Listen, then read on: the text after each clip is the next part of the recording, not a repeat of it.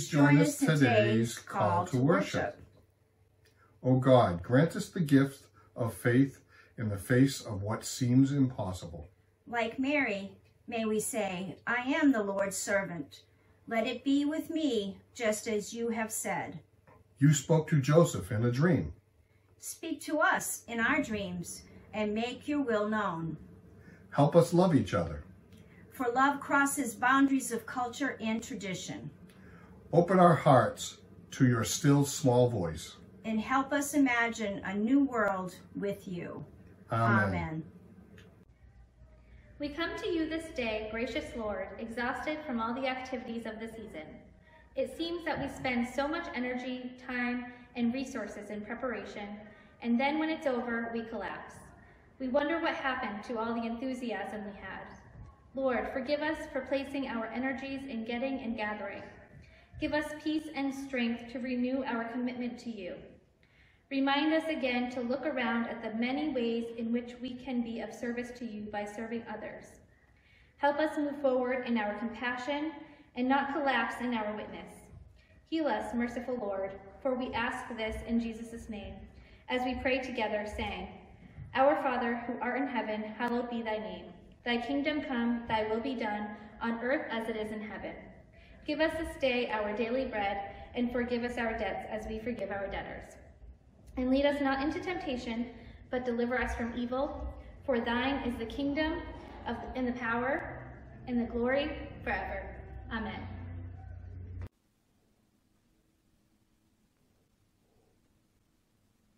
Good morning. I have heard from so many of you over the past few months about how very much you're enjoying coming to worship in your pajamas, so I couldn't resist giving it a try on this Sunday after Christmas. I'd like to start this morning sharing a poem with you that I have read. I've chosen just excerpts, but I think you'll enjoy it. 'Twas the week after Christmas, and all through the house nothing would fit me, not even a blouse. The cookies I'd nibbled, the eggnog I'd tasted, at the holiday parties had gone to my waist. When I got on the scales, there arose such a number. When I walked to the store, less a walk than a lumber. I'd remember the marvelous meals I'd prepared, the gravies and sauces and beef nicely rare, the wine and the rum balls, the bread and the cheese, and the way I'd never said, no thank you, please. As I dressed myself in my husband's old shirt and prepared once again to do battle with dirt, I said to myself, as I only can, you can't spend the winter disguised as a man. So away with the last of our sour cream dip, get rid of the fruitcake, every cracker and chip, every last bit of food that I like must be banished, till all the additional ounces have vanished. I won't have a cookie, not even a lick. I'll only want to chew on a celery stick. I won't have hot biscuits or cornbread or pie. I'll munch on a carrot and quietly cry. I'm hungry, I'm lonesome, and life is a bore. But isn't that what January is for? Jingle bells, jingle all the way. Oh, what fun it is to ride a one-horse open sleigh. Hey! Well, since my Christmas left me, I get no other gifts. The wood stove's cold, the food's grown mold. My arches need a lift, that's just a sad Christmas. And it's so sad that it is gone.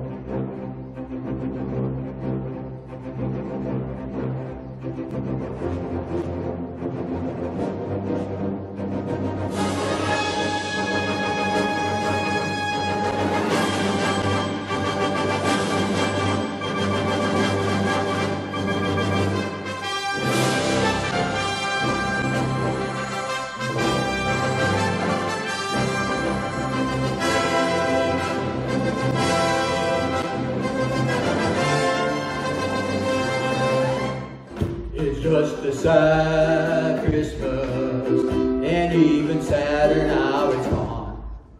Al, what are you doing? I'm singing the blues. The blues? Yeah, the blues. I'd be singing the blues too if I had to play such a teeny-weeny little guitar. Well, it's not a guitar. It's a ukulele. Bonnie gave it to me for Christmas. Al, I thought you had asked for a new lawn tractor from Santa.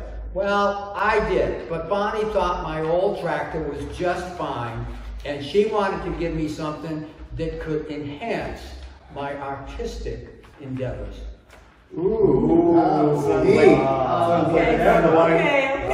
what Jan says to me when I want something. Stop it, guys. Al, how did you end up here alone? Well, Bonnie hearing me sing the Christmas carols, but when the Christmas was over, I really didn't feel joyous. So I moved on to Elvis and Blue Christmas. And that's when Bonnie said, no more moping, no more Elvis, so here I am. Oh, man, no tractor and no Elvis. Okay, all right, that's enough. Sorry, Al. Yeah, sorry, Al. Really, we are. It's just that, well, we're supposed to be flying high, like Superman. Oh, and Superwoman. Yeah, and we got to be a cut above the rest. Strong, fearless, ready to stop a moving train in a heartbeat. Jerry, you know, I have a lot of faith, but that might be pushing it. You know, we're not supposed to put the Lord to the test. Oh, I know what you mean, guys, but I can't help feeling sad.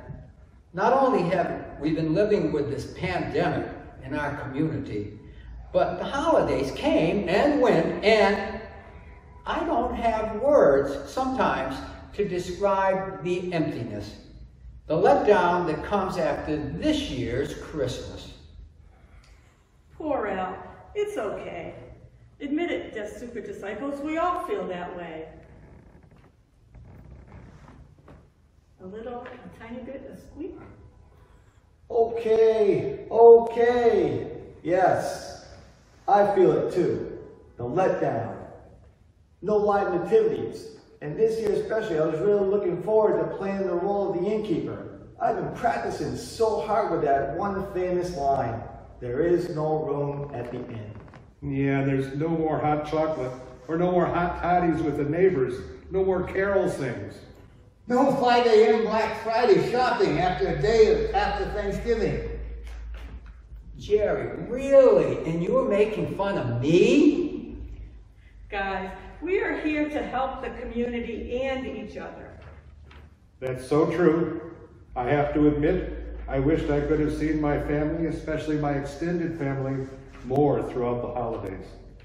And I missed Christmas buffet. All the steak, cheesesteak I could eat, deviled eggs. And now it's all the pine needles on the floor and an empty turkey carcass in the fridge. Super Disciples, you do know there's more to Christmas than food and gifts. Oh, Well, yeah, of course. yeah, we all know Yeah, that. I know. Just think, both Mary and Joseph were visited from angels, telling them of the coming of our Savior. What does one do with that information? It takes a lot of faith and strength to get up every day after hearing that news and wonder how you are going to handle being the parent of Lord Jesus. But they did it. And we can too. Well, I know all of you have been calling or writing to friends just to let them know they are on your mind. And in our hearts, Jan's been gathering puzzles and sharing them with all church friends. It's been a good excuse to connect with folks. And we do this despite our fears and misgivings about this pandemic. But Christmas did add a little light to a somewhat dark time. And now that's over. How do we keep positive and out of the dark? Like Cindy said, the Lord came forth, whether Mary and Joseph were ready or not. I'm never ready for Christmas to be over, but the Lord's light shines bright. Yes, it says in John chapter 8, verse 12. Again, Jesus spoke to them, saying, I am the light of the world. Whoever follows me will not walk in darkness, but will have the light of life. That's perfect, Jerry. Jesus is the light in our lives, always and forever. And that light can be found in a phone call, or a meal that you leave on someone's porch. Or a smile and a wave can shine brightly after you shovel the neighbor's driveway. I know. I'll have a Zoom performance for my long-distance family members, just to help them keep the spirit of the season alive. Just no Christmas blues. And forget the ukulele, too. Hey! I also hear that flying gets those happy endorphins flowing in the brain. So let's get flying. Okay? Okay, let's just fly! Remember, disciples, John chapter 3, verse 16. For God so loved the world that he gave his one and only Son, that whoever believes in him shall not perish, but have eternal life. Now, doesn't that shine a light on your darkness? It sure does. Jesus is the gift from God that keeps on giving. Pretty poetic, Jerry. I hear that Hallmark's not hiring these days, but don't quit your day job. I'm retired. Well, even better. Hallmark, get ready. Someday I'm just going to lose it. Enough. Now let's do the Lord's work and help shine God's light on this community where it is most needed. And as we do that, we will shine a little light in our own hearts. And turn our letdowns into liftoffs. That'll boy, Elvis. Amen. Amen. Mask on. Mask on.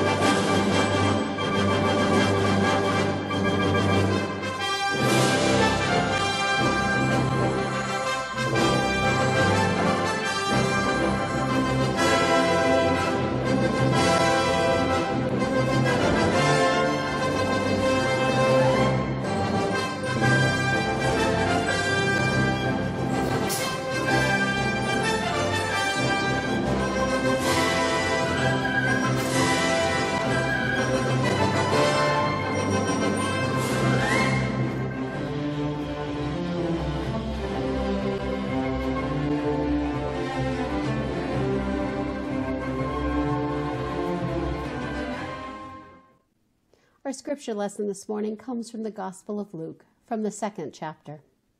When they saw this, Jesus lying in the manger to which they had been led, they had made known what had been told them about this child, and all who heard it were amazed at what the shepherds told them. But Mary treasured all these words and pondered them in her heart. The shepherds returned, glorifying and praising God for all they had heard and seen, as it had been told them.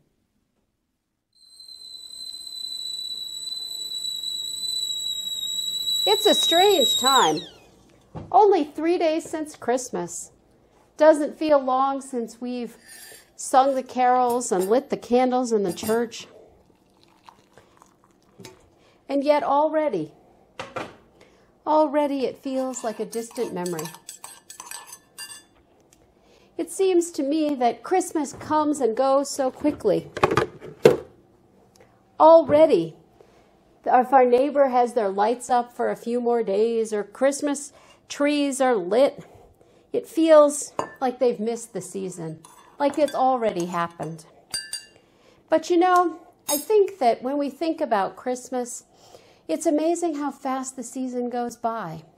Already presents are unwrapped and the packages are strewn about.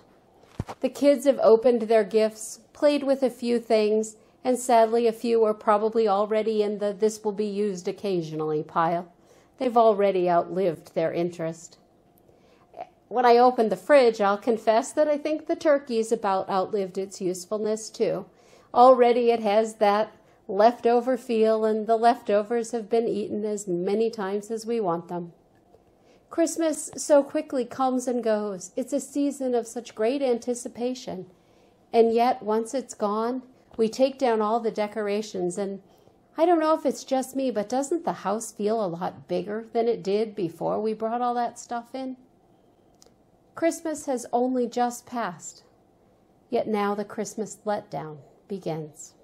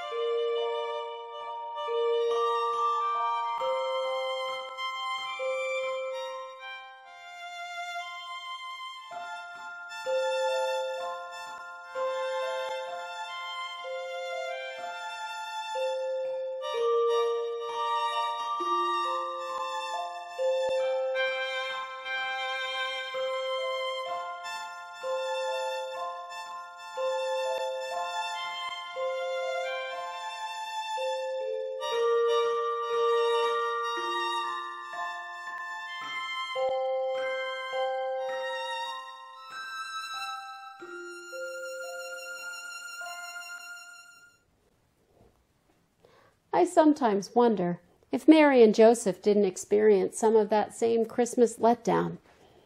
I mean, they had had a really high moment for the Christmas season, and Christ's birth brought about things they had never experienced before.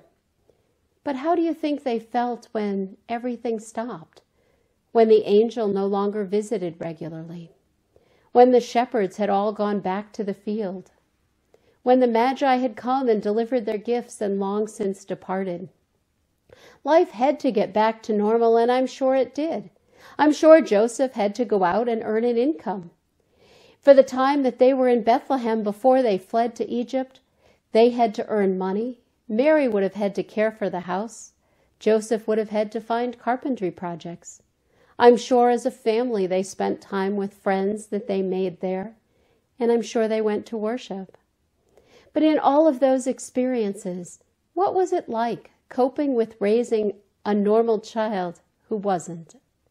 How was it for them as they changed diapers and mushed up food and taught Jesus to walk and talk and how to act in the world, knowing that he looked like every other baby and yet was special and being raised for a unique purpose? How was it for Joseph and Mary as they went about their everyday life? How were they coping?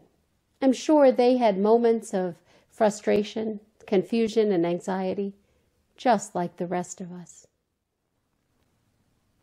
I see in Mary one of the keys to coping with the Christmas letdown. She says that she treasured everything and pondered them in her heart. Pondering things, remembering the bigger picture, is a great coping strategy.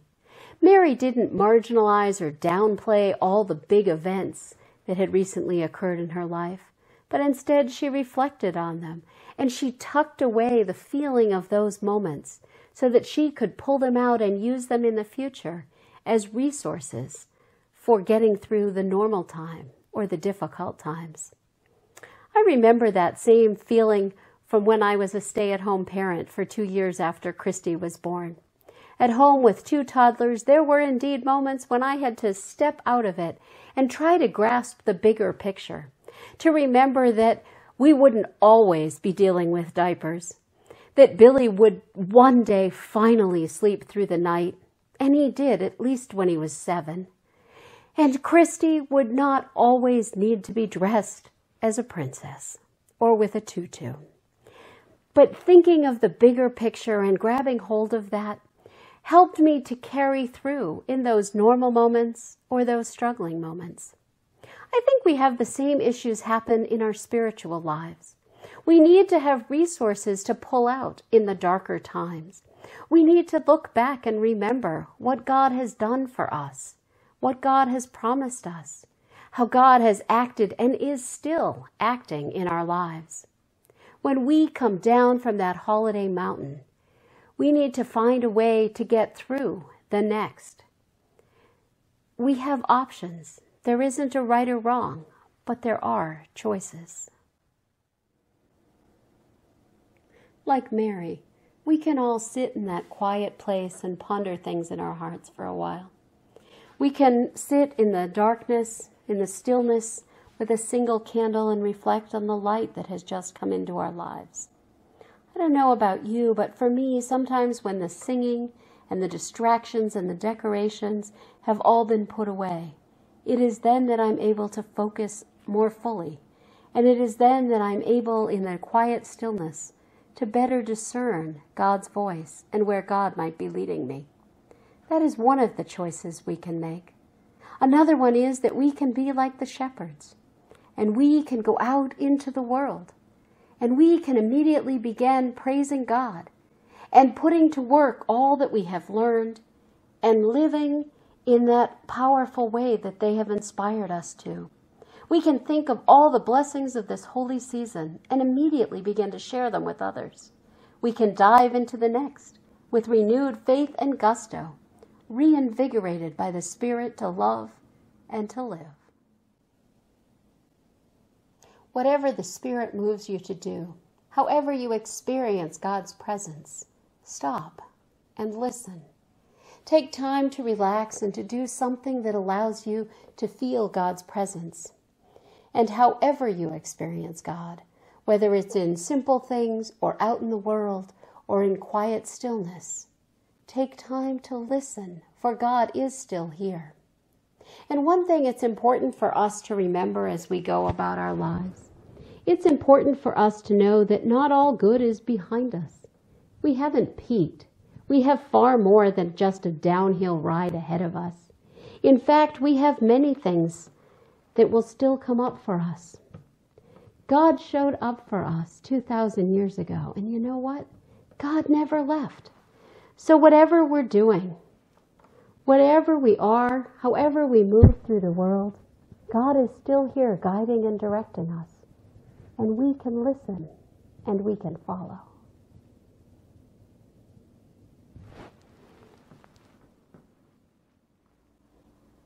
This year has also been a different one, a difficult one. Perhaps that's an understatement.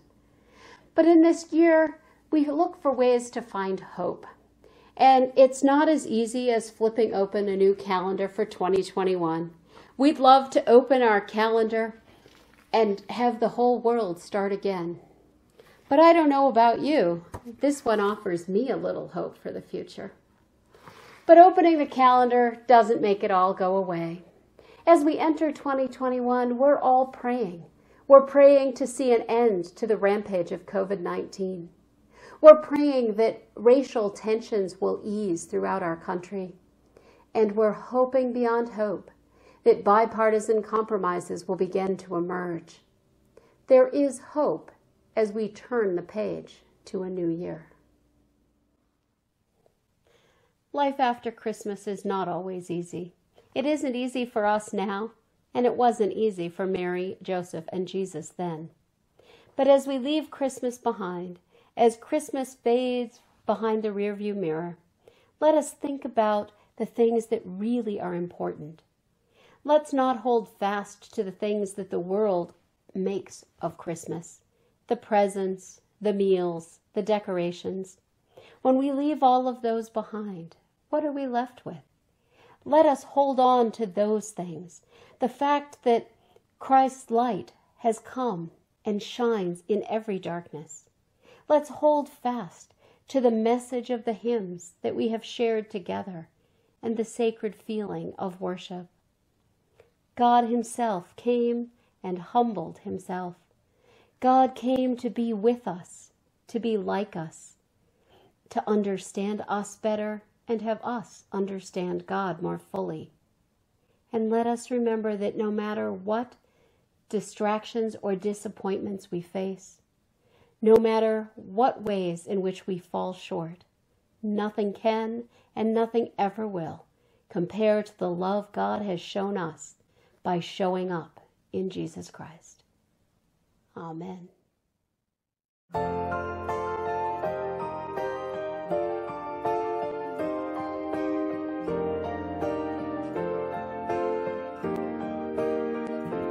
If a wise man knows where the Savior's born, guided by a shining star, to the world he shows why he came so far, understanding who you are. What can I bring? What can I say to honor you, my friend and King? Who can describe this love of mine? The Holy Savior, so divine.